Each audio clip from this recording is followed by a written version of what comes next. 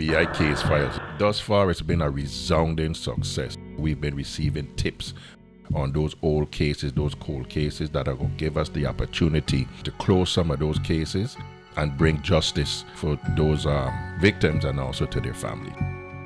I want to know who killed my daughter. Looking for somebody to say something about what happened, you know? I want to know what happened to my daughter. 20 years. I am going to wait.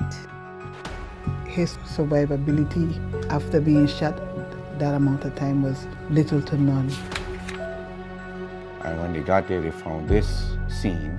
This area would be known as a hot spot. And the day of the shooting, clearly, there would have been unobstructed view, especially from the top floors. Catch new episodes of Virgin Islands Case Files every month on WTJX TV Channel 12.